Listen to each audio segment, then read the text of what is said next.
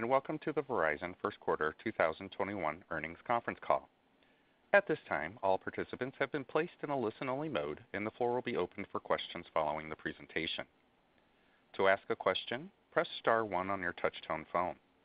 If at any point your question has been answered, you may remove yourself by pressing star 2.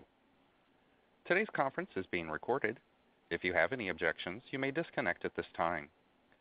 It is now my pleasure to turn the call over to your host, Mr. Brady Connor, Senior Vice President, Investor Relations. Thanks, Brad. Good morning and welcome to our first quarter earnings conference call. This is Brady Connor, and I'm here with our Chairman and Chief Executive Officer, Hans Vestberg, and Matt Ellis, our Chief Financial Officer. As a reminder, our earnings release, financial and operating information, and the presentation slides are available on our Investor Relations website. A replay and transcript of this call will also be made available on our website. Before we get started, I'd like to draw your attention to our safe harbor statement on slide 2. Information in this presentation contains statements about expected future events and financial results that are forward-looking and subject to risks and uncertainties. Discussion of factors that may affect future results is contained in Verizon's filings with the SEC, which are available on our website. This presentation contains certain non-GAAP financial measures. Reconciliations of these non-GAAP measures to the most directly comparable GAAP measures are included in the financial materials posted on our website. The quarterly growth rates discussed in our presentation slides and during our formal remarks are on a year-over-year basis unless otherwise noted as sequential. Now let's take a look at consolidated earnings for the first quarter. In the first quarter, we reported earnings of $1.27 per share on a GAAP basis. Reported first quarter earnings include a pre-tax loss from a special item of approximately $223 million related to the sale of certain wireless licenses. Excluding the effects of this special item, adjusted earnings per share was $1.31 in the first quarter. On April 8th, we announced a recall process for approximately 2.5 million Jetpack units, which impacted some customers enrolled in our distance learning programs.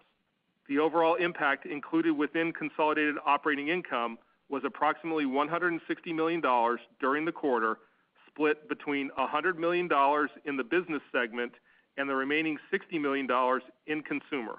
The impact included within reported and adjusted earnings per share was 3 cents in the first quarter. With that, I'll now turn the call over to Hans to take us through a recap of the first quarter. Thanks, Brady, and welcome to all to this first quarter earnings call. We mark more than 1 year since the devastating effects of COVID-19. While we see significant progress in vaccination, customer sentiment, and recovery of our economy, there's still a lot to go before we're back to normal. I'm proud how Verizon has responded during this period for all our stakeholders as we have executed on a balanced stakeholder-driven strategy. And as I said, during the worst period of the pandemic, Verizon will come out stronger as a company when this is over. During the last 12 months, we have progressed all our positions with customers, employees, and added great assets to an already strong position. And today we stand stronger than ever to compete in the market and serve our customers. Looking back on the quarter, we amplified and accelerated our strategy through our average 160 megahertz nationwide position in C-band.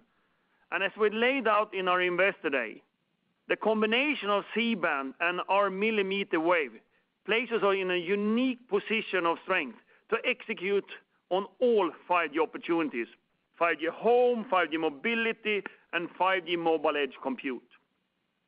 On top of that, we have all our 5 vectors of growth in play together with our network leadership and a strong network as a service foundation. And the progress we made in the quarter confirms that our strategy is working. We had growth in all our businesses for the first time since the launch of Verizon 2.0. We had growth in both EPS and cash flow. With all this work by our great team, we have a head start in the post-COVID era with a clear and differentiated strategy, diverse go-to-market models, network leadership, industry-leading partner ecosystem, and a strong brand, all of which together provides a great platform and foundation to achieve our growth targets for 2021 and beyond. Let me talk about some of the highlights from the first quarter. Our network team continues to do great things by leading the network performance in the market, as well as deploying more assets than ever before. Millimeter wave, C-band, 4G, 5G, and fiber. I have a lot of confidence that this team will accelerate our network leadership. Our unique mix and match model continues to deliver with the migration to unlimited and unlimited premium in the quarter, as well as building on our exclusive offerings like Disney Plus and the most recent Discovery Plus that was launched earlier in the quarter. And we're pleased with the Discovery Plus with the current enrollment rates we have seen so far. Our brand and responsible business framework, Citizen Verizon, continue to set standards in the industry. Verizon was recognized by Fast Company as the sixth most innovative company in the corporate social responsibility earlier this quarter. Brand Finance recognized us as the most valuable telecom brand.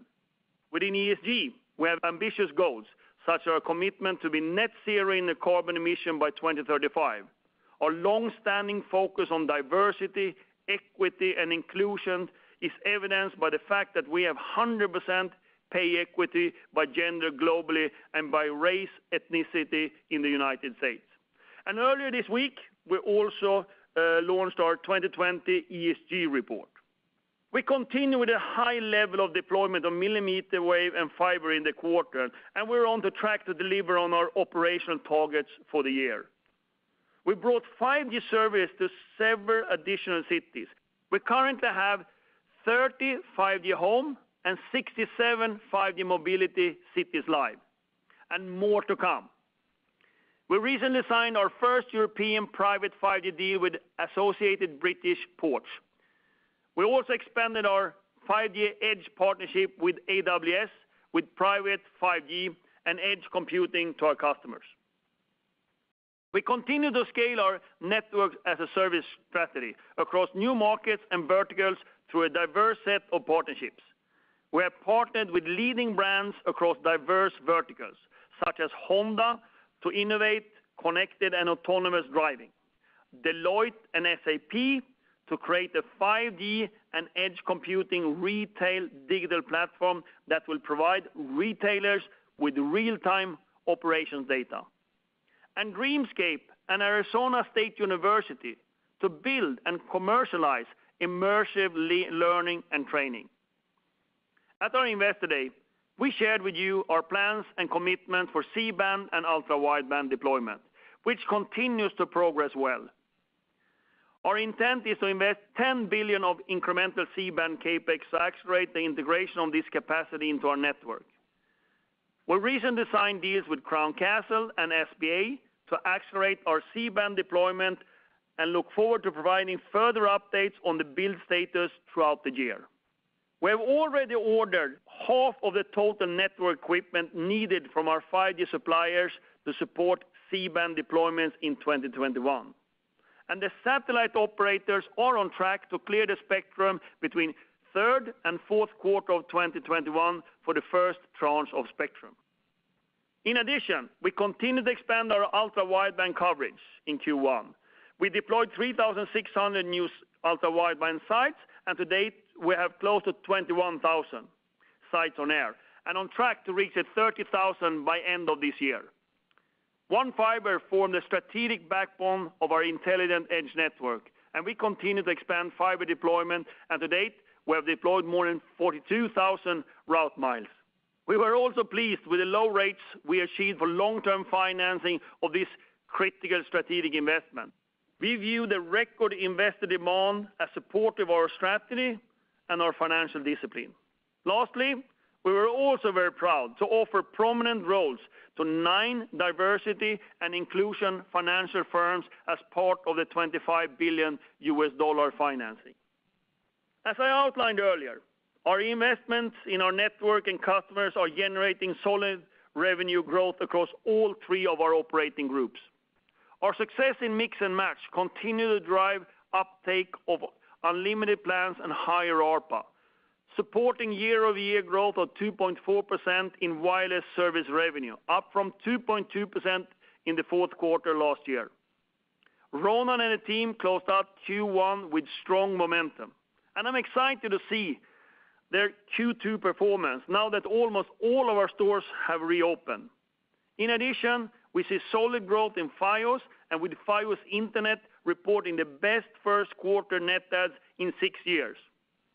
Additionally, Verizon Media Group continues to contribute meaningful growth, including the second consecutive quarter of double-digit growth year-over-year on the top line. With that, let me ask Matt to provide some deeper insight to the financial of the first quarter. Thank you, Hans, and good morning, everyone. As Hans mentioned in his prepared remarks, the first quarter has been a truly exciting and transformative period for our company. I am pleased to report that we're off to an excellent start for the year based on our strong operational and financial performance. We are seeing continued strength in our core business with traction across all 5 of our growth vectors, driving higher revenues and increased demand for our products and services. With the positive momentum exiting the first quarter and the ongoing recovery of business activity, we are highly confident that our actions in the marketplace will deliver strong results throughout the year. In the first quarter, consolidated operating revenue was $32.9 billion, up year-over-year by 4.0%. High-quality, sustainable wireless service revenue growth, a recovery in wireless equipment revenues, strong Fios momentum, and excellent digital advertising trends resulted in revenue growth across consumer, business, and media. Total wireless service revenues were up 2.4% year-over-year, an acceleration from the 2.2% year-over-year growth that we delivered in the fourth quarter.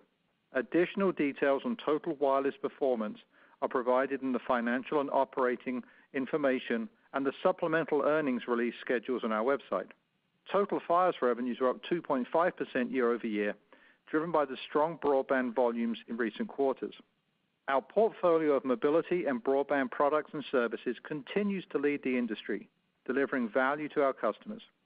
And we are well positioned to maintain and expand our leadership position as we enter new markets and broaden our offerings and network capabilities. I'm extremely proud of the team's execution of our Business Excellence program over the past 3 years. At the end of the first quarter, we achieved our cumulative cash savings goal of $10 billion, well ahead of our year-end 2021 target.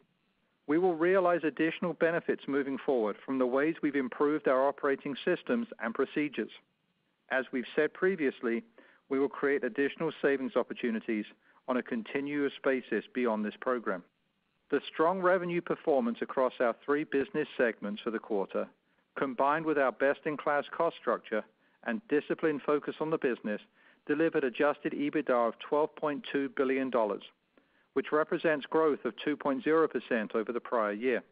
The Jetpack recall had a 50 basis points impact to adjusted EBITDA margin during the quarter. Brady highlighted the adjusted EPS for the first quarter at $1.31. The growth of 4.0% reflects the strength in our core business and sets the stage for Verizon to fully capitalize on the opportunities in the marketplace while giving us excellent momentum relative to our full-year adjusted EPS guidance. Now, let's review our operating segment results, starting with consumer on slide 7. This quarter, we continue to see excitement around our unlimited offerings, 5G capabilities, mix and match value proposition, and our best-in-class Fios broadband services. All of this is part of our customer differentiation strategy, which drives deeper and broader relationships with our customers. Starting with wireless, we had total postpaid activations of 6.4 million for the quarter, up approximately 14% compared to the same period last year, made up of approximately 2.3 million gross adds and 4.1 million upgrades. First quarter seasonality drove phone net losses of 225,000, which included the last major cohort of disconnects of approximately 90,000 phones related to our Keep America Connected program. Early in the quarter, wireless in-store sales were again tempered by our COVID safety protocols as we saw elevated levels of store closures and limited foot traffic. Beginning in March, the improved COVID environment allowed for almost all of our stores to be open. Not surprisingly, we saw our best volume of the quarter in March, producing positive phone net adds in the month. The strong March momentum, combined with our new innovative promotional offers, positions us well for the second quarter. We continue to be pleased with the quality of the additions we are attracting. Similar to last quarter, over 90% of new accounts came in on an unlimited plan, and over 50% of these accounts opted for premium unlimited service. At quarter end, over 65% of our base was on an unlimited plan, with more than 23% of our base taking a premium plan. We have plenty of room to continue to expand these penetration rates and believe that they will grow alongside our 5G adoption rates, which currently resides at 14% of our consumer postpaid phone base. 5G adoption and the customer differentiation associated with our premium and unlimited plans will further benefit our retention efforts, which remain strong in Q1, with phone churn of 0.77% for the quarter. We continue to take a balanced and cost-effective approach to customer retention with strong NPS scores, best-in-class network performance, and strong value proposition, leading to our excellent levels of customer retention. Turning to Fios, we posted our third consecutive quarter of strong growth and high take rates for our best-in-class broadband products, with consumer Fios Internet net adds of 98,000, well ahead of the first quarter 2020 performance of 59,000. Total Fios Internet net adds of 102,000 was the best first quarter performance in 6 years. This reflects both the quality of the product as well as the positive sentiment around our mix and match home pricing structure, which provides our customers with unmatched simplicity and optionality. Now, let's move to slide 8 to discuss the consumer financial performance. The higher phone activations in the quarter were the major driver of the 4.7% increase in operating revenues to $22.8 billion. The continued adoption of our unlimited and premium unlimited plans drove a 1.5% increase in consumer wireless service revenue for the quarter of $13.7 billion. This growth comes even as Travel Pass and our international roaming revenues remain at subdued levels. Strong internet volumes drove the 2.2% increase in consumer Fios revenue to $2.9 billion. While we continue to experience revenue pressure associated with secular video trends, our broadband subscriber growth, combined with a shift up in speed tiers, more than offset that pressure and will continue to drive solid revenue performance for us.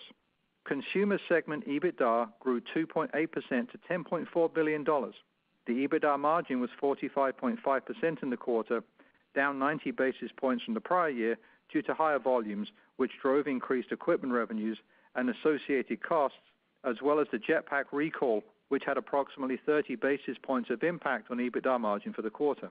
Now, let's move to our business segment on slide 9. Our business team continues to lead the industry towards next-generation B2B applications. Hans referenced some of their accomplishments from the prior 90 days, including announcements on MEC and private 5G. In addition, we launched Verizon Frontline, our branding for our advanced network and technology we deliver for first responders. Being the wireless market share leader for public safety and in all of our other customer groups puts us in an ideal position with our customers to be their digital transformation partner of choice. Business wireless trends continued their strong momentum in the first quarter of 2021. Postpaid activations were 2 million, with total net adds of 156,000, including 47,000 phones. Remember that Q1 of last year benefited from the COVID-related bulk purchases, providing much of the variance for the year-over-year change in gross and net adds. Public sector demand remains strong, even as distance learning programs settle into a more normal pattern of buying activity. Small and medium business trends improve sequentially as the team continues to make progress in supporting local businesses as they position for an improving environment. As more stores reopened in early March, not only did consumer volumes see a lift, SMB volumes benefited as well, an encouraging sign for the rebound. Our enterprise team continues to assist our customers in their digital transformation and unlock the potential of 5G. Segment postpaid phone churn was 1.01% in the quarter, an improvement of 1 basis point over the prior year. Our strong churn performance reflects the strength and reliability of our network, combined with the full suite of services and solutions that we provide. Let's now move to slide 10 to review the business financial performance. The high demand for our services and our brand reputation for reliable connectivity have translated into healthy revenue growth for Verizon Business Group. Operating revenues for the business segment was $7.8 billion, up 1.3% year over year, the highest rate of growth since the creation of the business segment in the Verizon 2.0 structure. This growth highlights the success of our business transformation process as strong wireless service growth of 6.2% offset secular pressure in wireline. Business segment EBITDA margin was 24.6% in the quarter, down approximately 100 basis points year over year. The Jetpack recall mentioned earlier had a more pronounced impact on the business segment, reducing EBITDA margins by about 130 basis points. Now, let's move on to slide 11 to discuss Verizon Media Group. Verizon Media Group continues to deliver strong performance driven by high customer engagement with our brands and demand for our advertising platforms. Total revenue for the quarter was $1.9 billion, up approximately 10.4% from a year ago, the second consecutive quarter of double-digit year-over-year growth. Growth in the quarter was fueled by strong advertising trends growing 26%, including 45% growth in DSP revenues. Revenue from our owned and operated brands grew 13% compared to the same period last year. We saw continued high consumer engagement with strength in sports and finance as daily active users grew 22% and 8% respectively from the prior year. Let's now move to our cash flow results on slide 12. Cash flow from operating activities for the quarter totaled $9.7 billion, up approximately $0.9 billion from the prior year, driven by our continued operational discipline and net benefits from our liability management activities, which lowered borrowing rates from last year. Capital spending for the first quarter totaled $4.5 billion as we continue to support traffic growth on our 4G LTE network while expanding the reach and capacity of our 5G ultra-wideband network. This includes approximately $40 million for C-band related items.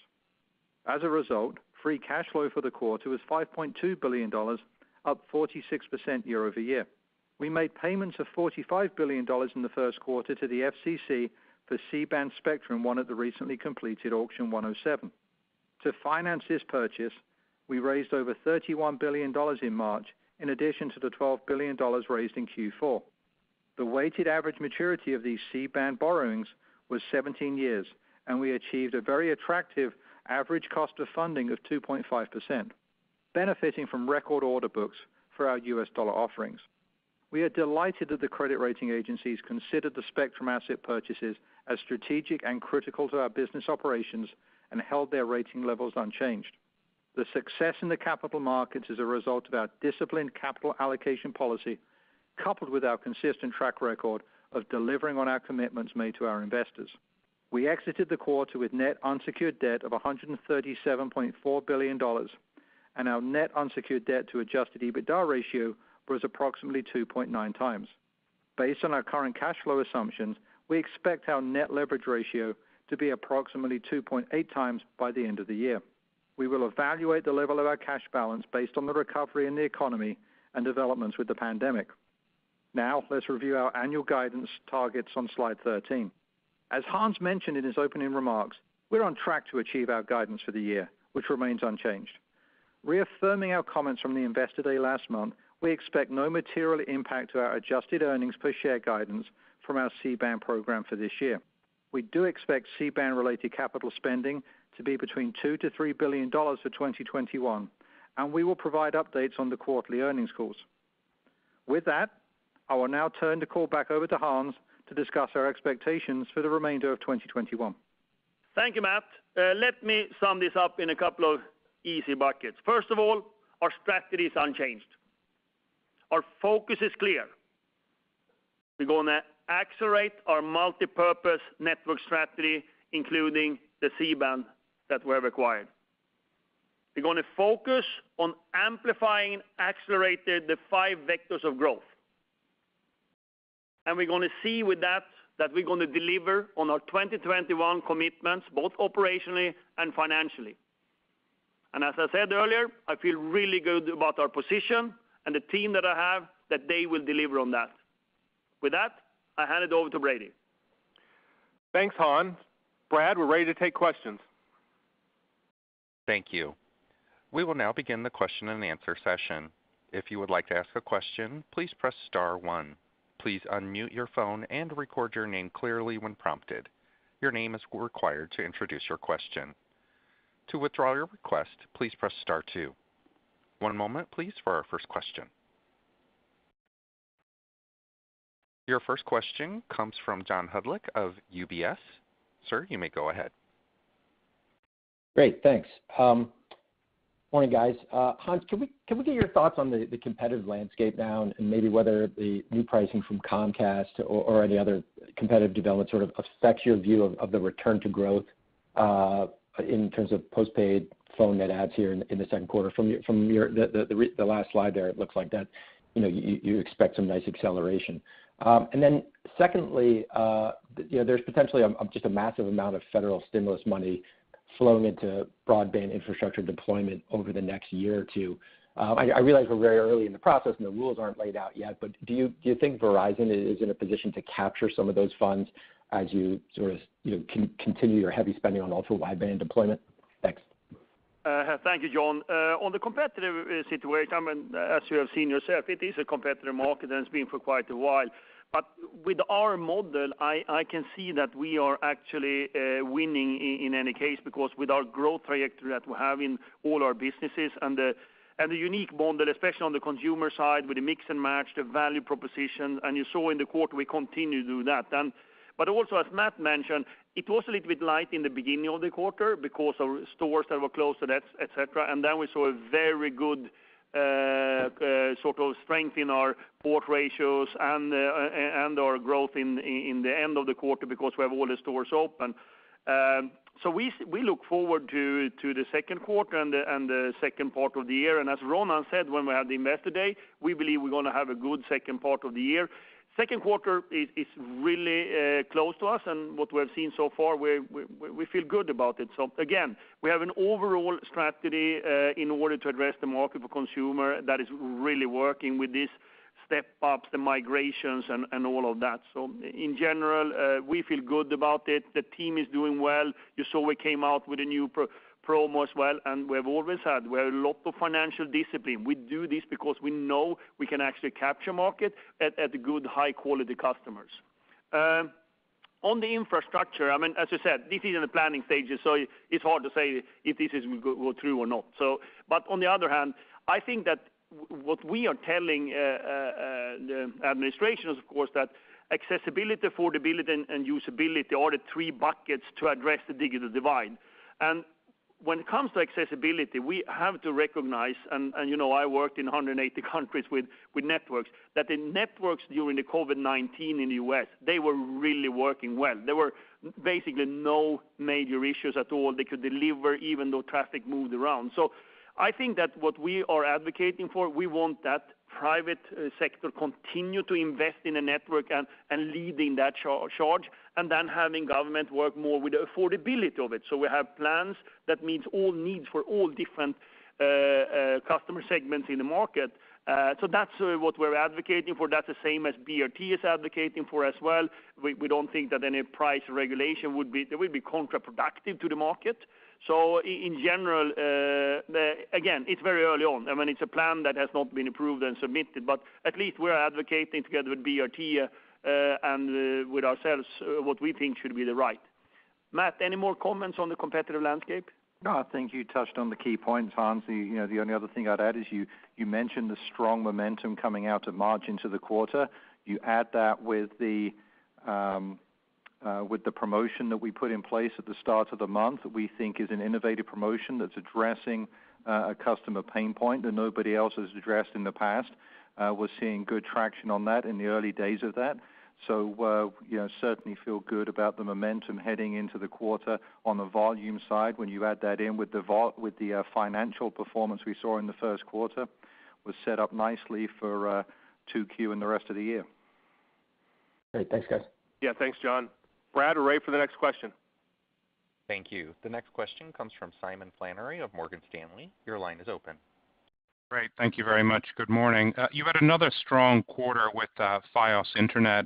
Perhaps you could just give us a little bit of insight into the sustainability of that. Obviously, 2020 was a great year in terms of broadband demand, but you seem to be sustaining that into this year. Is this share, is this incremental marketing opportunities, and what's happening with the speed up tiering there? And maybe related to that, on 5G Home, you've had a number of announcements here recently. I know we're headed to 15 million households, but what's the latest on the ground today, and what should we expect through the year? Thanks. Thank you, Simon.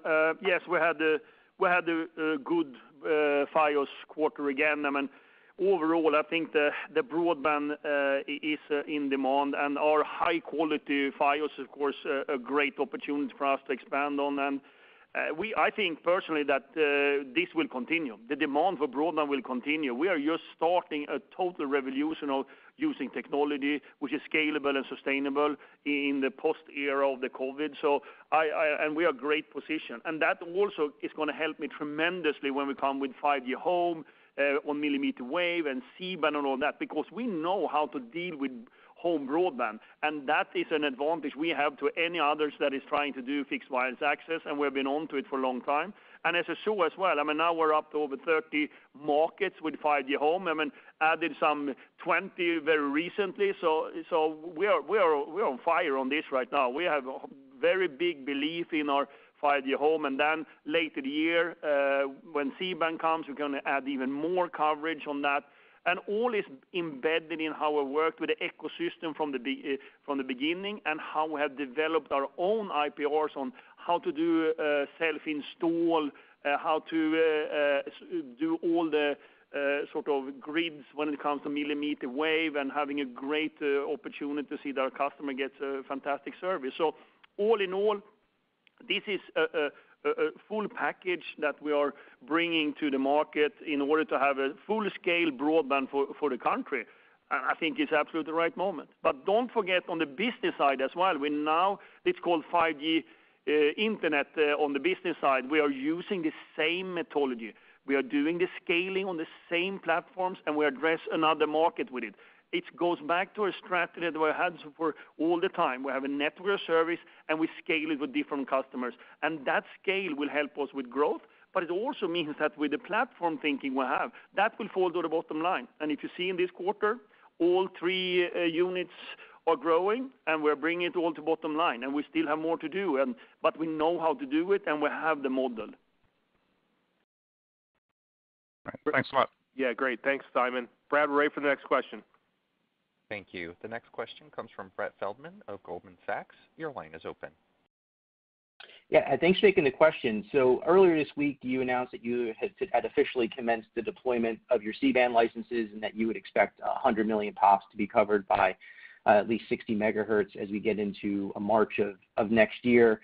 You know, equally important to creating that coverage is making sure your customer base is able to use that capacity, which is going to require a fairly significant handset upgrade cycle. You noted that you had just put a new promo into the market this quarter. How are you thinking about stimulating device upgrades over the course of the year? You know, what's embedded in your guidance in terms of maybe doing more of this? And then just as a follow-up question, you had noted you do expect that the phase one spectrum will be cleared by 3Q, 4Q, but it seems like you don't expect to be fully utilizing it until March, so there's a bit of a gap. I'm just wondering if there's anything you can do to close that, or that's just what the supply chain can deliver right now. Thanks. Yeah, when it comes to, first of all, I can only say that we are on to a fast start on the C-band. I mean, it's only some 6 weeks ago since we can start to talk to our employees, we could talk to the partners, we can talk to the satellite companies, our suppliers, and as you have seen, I mean, we have already ordered half of the equipment.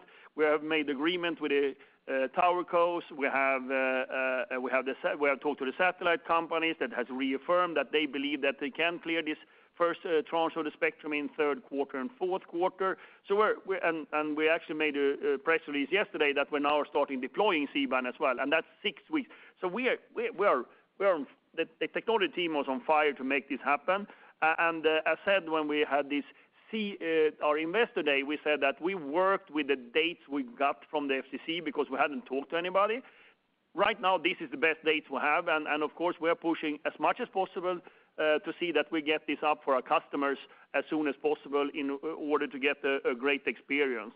And then flowing that over to the phone question, I think that we have seen a great uptake on 5G phones and on unlimited premium. And as Matt said, in the quarter, over 20% of the unlimited new customers took unlimited premium. That tells you there's a lot of value in it and a lot of 5G in it. And with the new promo that Matt talked about, we believe that is going to also drive 5G. So we believe that what we have in the market right now will continue to grow the 5G base. And I said, this is going faster than what we saw in 4G. So we will continue to monitor, of course, but we see a good uptake on it. And we can also add that when it comes to the iPad that have been just a recent launch, it's also another addition of millimeter wave and how that comes into the whole ecosystem. So again, we feel good about the uptake, and we feel good about the line of products we have, and we have the promo supporting it. So that's going to also go well together with the C-band deployment coming later this year. Then. Great. Thank you. Yeah, great. Thanks, Brett. Brad, we're ready for the next question. The next question comes from Phil Cusick of J.P. Morgan. Your line is open. Hey, guys, thanks. I wonder if we can dig into the enterprise and small business results. SMB was up year to year, which is great to see, and I'm curious what you see in bookings versus growing revenue this quarter. Thanks. Hey, Phil. Thank you. Yeah, we one of the hardest hit businesses during the COVID-19 has been small and medium businesses, and for the simple reason that they are most vulnerable of these type of things and the economic recession. And we had an enormously strong wireless business with SMBs coming into the COVID-19 that actually came down quite a lot. We have seen over the year that we slowly are coming back on that, and in this quarter we actually had a very small growth in SMB. So as the economy recover, we think our positioning is really good on the wireless side, but also with the 5G internet, meaning fixed wireless access. I think we have a great combination to support our customers with that on top of some value-added services on top of it. And I know that Tammy and the team is working with this every day. I don't think we're over it, that SMBs are coming back immediately, but clearly we see some signs of improvement in the base. On the enterprise side, on the large enterprise side, I think we have the tale of two cities here again. I mean, you have certain large enterprises that are really impacted by the COVID-19 and the recession. They are holding back on investments. Then you have certain that have been fortunate in these tough times to actually grow better and having a lot of demand. So they are investing, and that is giving the blended rate that we have right now. And of course, in the enterprise business, we have the wireline sort of secular decline in the wireline, which will not go away.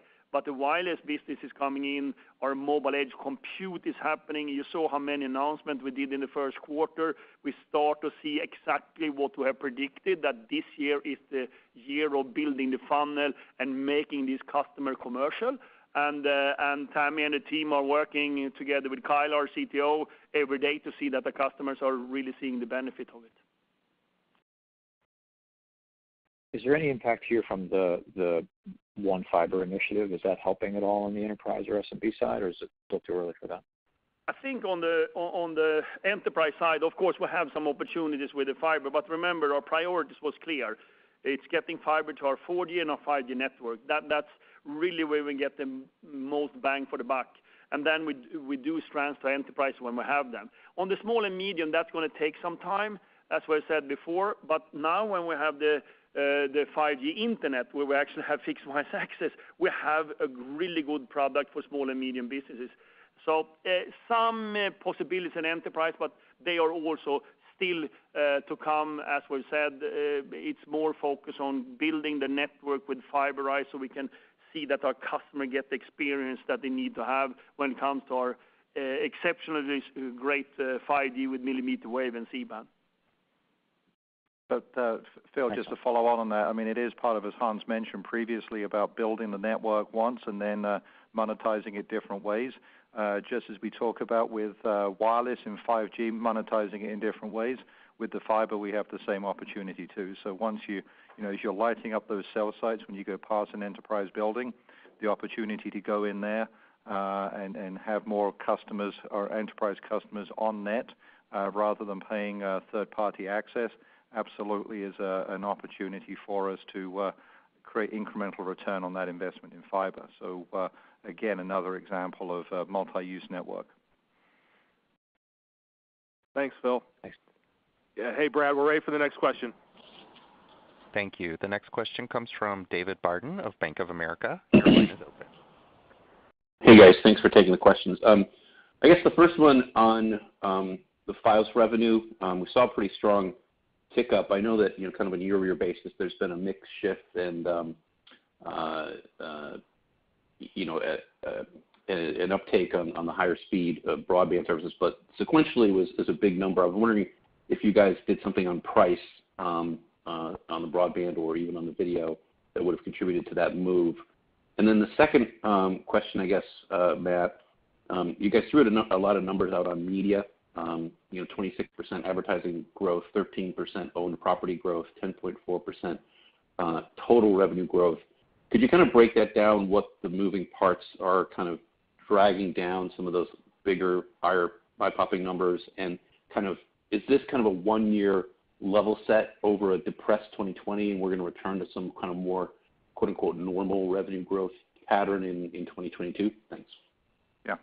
Thanks, David. So if I start with the Fios revenue, what you're really seeing here is the impact of what the team started in the first quarter last year. We introduced Mix and Match into our Fios offering. It's been great for our consumer business. We introduced it into Fios in first quarter last year. Obviously, the initial benefit we were seeing there got interrupted as the pandemic got underway. But you saw, we now have 3 quarters of very strong volumes, starting in third quarter last year, fourth quarter, and now again in the first quarter here, our best first quarter in total Fios for 6 years. And so what that means is you've got an internet base of customers in Fios that's now more than 5% higher than it was a year ago. And so that's driving the revenue growth even as you have the secular pressures coming on the video side. It's really volume created as much as step-ups or anything else, although there are obviously step-ups in there and opportunities to move customers to gigabit service and so on. But the strong volumes based off the quality of service combined with bringing the Mix and Match there, it's worked very well for us in consumer mobility, now working well for us in Fios. And as you saw, we brought the Mix and Match construct into our SMB wireless offerings as well. So very excited about what that's going to do. On the media revenue side, as you say, the 10.4% up double digits for the second consecutive quarter. You remember both fourth quarter and now first quarter aren't really lapping COVID-impacted quarters. So what you're seeing here is the benefit of the hard work the team's been doing over the past couple of years, and that's really showing up on the advertising trends, as we talked about there, offsetting that. To your question, how do you get from those higher numbers down to the 10%? Things like search revenue continue to be a headwind and will likely continue to be so, but we're very encouraged by the advertising and the O&O momentum that we have, and as you say, now that's not a one-year thing. As we go forward, the team's getting some good momentum. Hans. Thank you, David. Yeah, I just want to reiterate on the Verizon Media Group. Again, we go back to where we started the strategy 2018. We reset the business plan and we started to cut costs.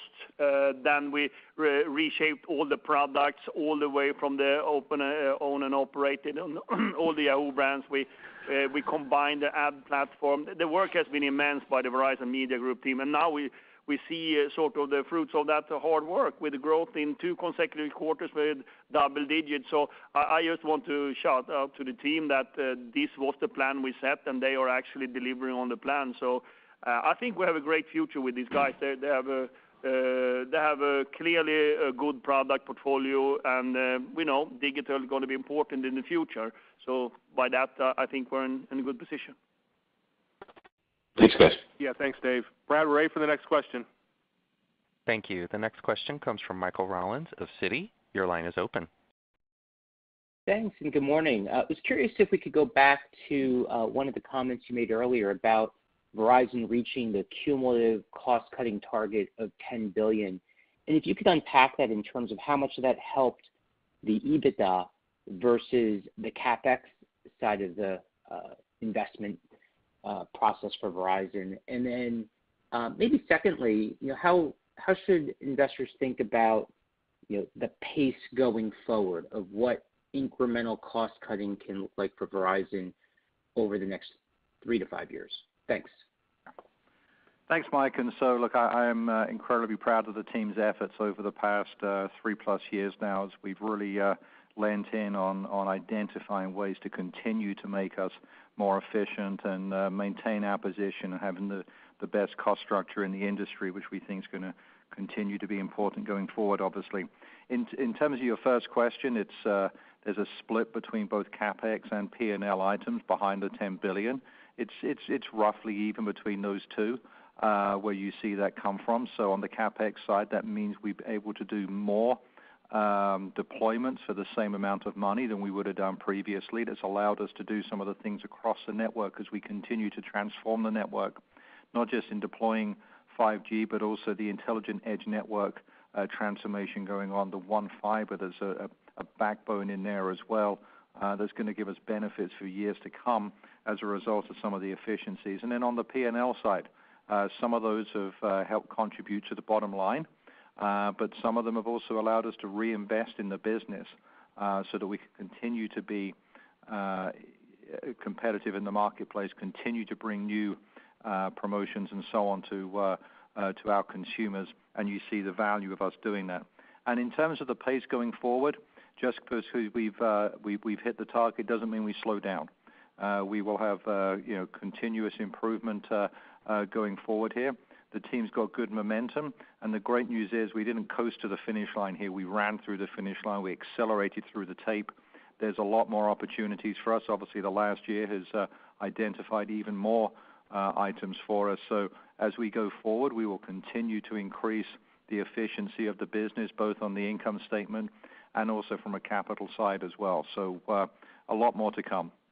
No, and I just want to agree with Matt. I mean, I think the structure changes on platform thinking and making the network with the Verizon Intelligent Network, some of those benefits we haven't even seen yet with those investments are done. But also the new structure we have in the group where we have the 3 strong CEOs running their businesses has also unveiled much more efficiencies than we have seen before and how they run it. So I agree with Matt. I mean, this is part of our governance constantly to see that we find more efficiency because that means that we can be even stronger in the market, and having the best cost structure for us is important. And is this a target you would expect to continue to give further updates on and compare it relative to what the initial $10 billion goal was? Or now that you've achieved the goal, does the progress just get wrapped into the totality of financial performance and outlooks for Verizon? Yeah, as we go forward here, I mean, obviously over the past 3-4 years, as we looked at the opportunities ahead of us, this was a major opportunity, so that's why we gave a very specific target. As I mentioned, we'll continue to work with this. It'll be obviously inherent in our targets, but as I think about the biggest opportunities ahead of us over the next 3 to 4 years, they're around growth. Everything we're doing with 5G, and all the other parts of our business. So that's why the targets that we gave at the Investor Day were all about growth, whether that be how quickly we're going to deploy the C-band that we got, continuing to build out millimeter wave, the total addressable markets for 5G home, for MEC, and then the revenue growth that we talked about over the next 5 years. So that's we will obviously continue to drive cost savings and efficiencies throughout the business, but the biggest opportunities for us going forward here when we look at everything in front of us is driving top-line growth, and we're very excited about pursuing those. Thank you. Yeah, great. Thanks, Mike. Brad, we're ready for the next question. The next question is from Craig Moffett of MoffettNathanson. Your line is open, sir. Hi.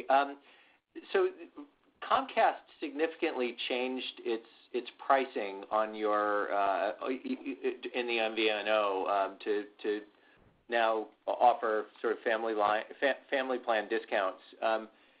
Can you just talk about the renegotiation that you and the cable industry just had on the MVNO and what your view is of the kind of the status of that relationship and how you see it evolving going forward? Obviously, the new pricing is considerably more aggressive and now sits on top of your pricing all the way down in family plans up to about 4 or 5 lines. Hi, Craig. I cannot go into detail to any commercial agreements we have, but what I can say is that we feel good about our network as a service strategy, where we have our our own sort of premium brand with Verizon. We have the MVNOs addressing a certain part, and then we have the visible and all of that. That's the whole idea, and for us, this is accretive. We have a good relationship with our MVNO partners. We see them as enterprise customers, but we also see that this is accretive to us because we have all this. I mean, nobody in the market has the same opportunity as we have to play all the way from our premium Verizon, which you heard Matt and me talk about, how we migrate, and we're doing it in a great job, Ron and team. And then we also have the MVNO partners bringing in customers and revenue and the best return on investment. And ultimately, we start building new markets with Visible and later on this year with TracFone. And then we have an unparalleled position to anyone else in the market to be growing. So I feel good about it. I feel good about the relationship with MVNOs. We treat them as important enterprise customers, and we will continue to do so. Yeah, I would agree with everything that Hans said. The idea of bundled pricing for customers, I think when we introduced Share Everything plans back in 2012, it's something we've been doing for a long time. It makes a lot of sense, and as Hans said, we're glad to have the traffic on our network, and it just gives us another opportunity to monetize the network in multiple different ways. And if I could just ask one follow-up, do you have any update on the timing of the TracFone transaction and the progress through regulatory in Washington? I think everything we said from the beginning is holding true. The process is continuing as expected, and as I said, this is a second half of 21 event when this is going to be approved. So it's a progression as expected. We don't believe it's going to be earlier. We think it's going to be somewhere in the third quarter, which we said also when we announced this. So we will give an update when we know more, but it's a couple of different events still there. So, but again, it's progressing as we expected from the beginning. All right, thank you. Yeah, great. Thanks, Craig. Brad, we're ready for the next question. Thank you. The next question comes from Tim Horan of Oppenheimer. Your line is open, sir. Thanks, guys. Two questions. One, AT&T obviously has phone subsidies for all. Do you think this becomes a permanent fixture in the industry again? And then secondly, the business, I think communications networking probably transformed more in the last year than the last decade with a lot more collaboration and conferencing. And obviously you acquired Blue Jeans a year ago. Can you talk about how well integrated that is to the rest of your communication strategy and go-to-market strategy, and maybe are you creating more UCaaS products or other bundles of SD-WAN services to go after the business market? Thank you. Thank you. On the first comment, I mean, you've seen our strategy, how we address the market. I mean, I cannot comment on what our competition is doing. We feel good about our positioning with the promos we're coming out right now, and it actually resonates with our customers, the migration path we have and all of that. So I don't think that you're going to see from us anything like that. So on the Blue Jeans and collaboration tools, we are integrating that every day here in new settings with new partners all the time, because this is a great asset, and when we're scaling it right now as we acquired it. So that feels really good, and we still have the whole 5G era and the mobile edge compute area, which is going to need video conferencing, etc., or communication services. So there's a lot more to be done there, and we build that into the SD-WAN solutions where Tammy and her team are continuously working with our customers that want to migrate right now, and we have great offerings in the market. So we feel good about that, to be part of that transformation in the market, which is offsetting some of the wild and secular declines that we see as well. So overall, I feel that we have a good position and a good work. Matt, anything more on that? No, I think, look, the team's done a great job over the past 12 months. Remember, we closed this transaction during the pandemic, so the ability to integrate and so on, we've done it all virtually and remotely, and so a lot of good work going on. And as you mentioned, Tim, it's the opportunity for us to broaden the offerings that we have with our enterprise customers, and some good traction there. So I think they've done everything we expected to do at this point. Thank you. Yeah, great. Thanks, Tim. Brad, we're ready for the next question. The next question comes from Frank Louthan of Raymond James. Your line is open. Great, thank you. Can you walk us through plans for the balance sheet, and then in particular, would you consider monetizing any assets like Verizon Media and so forth to delever, and how we should think about the timing for delevering, if that's changed at all since the Analyst Day? Thanks. Thank you, Frank. Our capital allocation priorities are the same as we said before. Number one, we invest in our business, and I think we've been very clear what we're investing in right now, and the capex and the incremental capex for the C-band. Then secondly, we have clearly outlined we're going to put our board in the position to continue to grow the dividend. Matt and I feel really comfortable about that. And then thirdly is to do as we did after the Vodafone acquisition, to come down again to pre-Vodafone. We call that pre-COVID or pre-C-band right now because we want to change here. We're a little bit fashionist.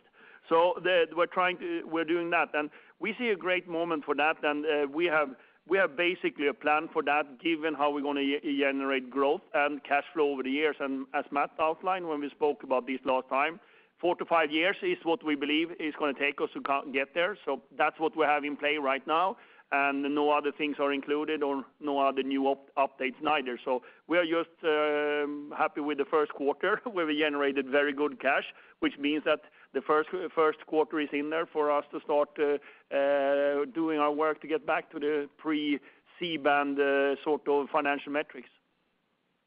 Yeah, right, I mean, great. Hans, Thank you very building much. on that, the leverage is no change since the Investor Day. Good first quarter results. As you think about the revenue targets we've given for the 5 years, certainly on track there. The only other balance sheet update I'll give you is just on the cash balance. We've obviously had that at elevated levels since the start of the pandemic. Given the progress we've seen since the start of the first quarter in terms of the vaccination rates in this country, and then also the stimulus getting passed, we didn't know if that was going to happen or not. And now having the auction behind us, we do think that there's the opportunity for us to start moving cash to what was closer to something at a pre-pandemic level. So now that we've got all those things done, and we get into the second quarter here, we'll start work on that. All right, great. Thank you very much. Yeah, great. Thanks, Frank. Operator, Brad, we're ready for the next question. The next question comes from Colby Synesael of Cowen. Your line is open. Great, thank you. Maybe just to follow up on that, free cash flow was pretty strong in the quarter, $5.2 billion.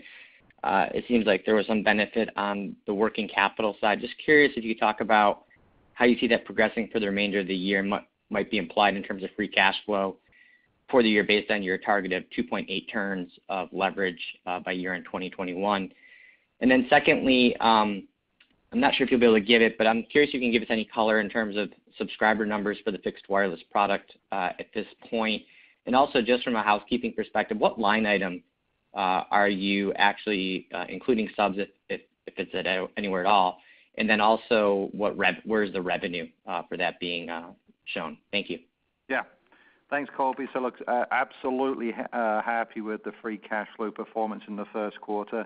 Obviously, working capital was part of the benefit in there. And as we look at that, there's a couple of things going in different directions. As we saw the increase in equipment volumes, we saw the device payables, the receivables related to that increase. As you would expect, that was a benefit on cash flow last year. We said that would be a headwind this year, hope to be a headwind this year. Absolutely saw that. Offsetting that a little bit was the volumes that we saw in March helped inventory levels, but also we saw really good customer payments in the month of March too as those stimulus payments hit. So as I think about cash flow for the rest of the year, I would expect the device receivables to continue to be a little bit of a headwind as those return to a more normal level after the lower volumes last year. And then obviously we don't have cash tax payments in first quarter. Those come through the final 3 quarters of the year. And as we mentioned, we had a couple of favorable items in there last year. So still feel good, obviously, about where cash flow is going to play out. So no update on our year-end leverage target at this point, but really nice to have a strong first quarter in the bank. In terms of the fixed wireless access subscribers, as those expand, we'll start to disclose them. In terms of where the revenue shows up, you're seeing that show up in service revenue as as Fios broadband does today. So that's where the revenue will show up in the income statement.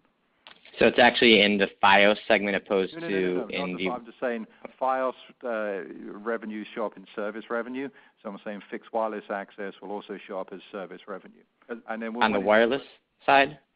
It'll be on the wireless service revenue, correct? Okay, thanks. Yeah, great. Thanks, Colby. Brad, we've got time for one more question. Your last question comes from Kannan Venkateshwar of Barclays. Your line is open.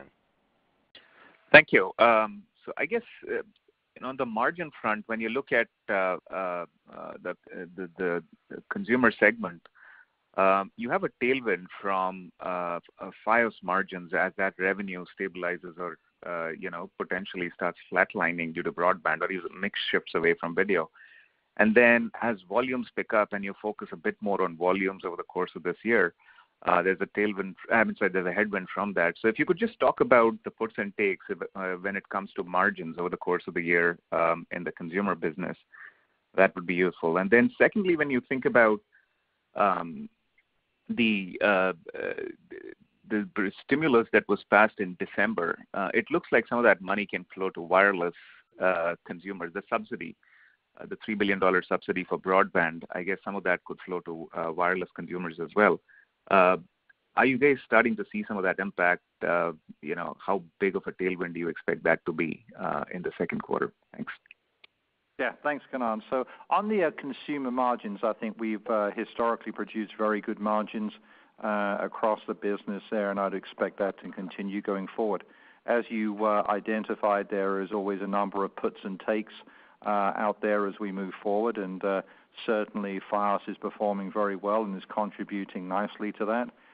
But as you also rightly pointed out, equipment volumes were up significantly year over year, and obviously that increases the denominator in the margin calculation without really increasing the numerator. So you've got a number of different puts and takes. You'll have the ongoing impacts of building out the network in there as well. But we feel very good about the margins that we'll have for the rest of the year within consumer, very much in line with what you would expect.